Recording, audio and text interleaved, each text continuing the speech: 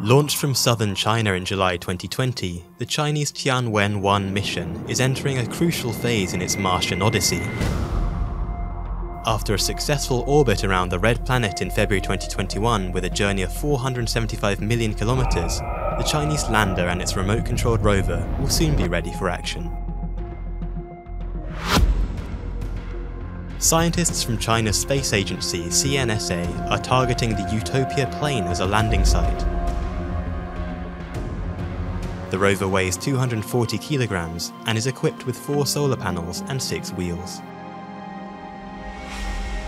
Its 3-month mission is to analyse the soil and atmosphere of Mars, take photos, map the planet, and look for signs of past life.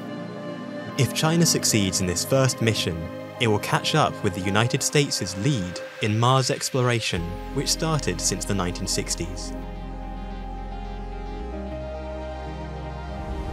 NASA's latest rover, Perseverance, has been exploring Mars since February 2021.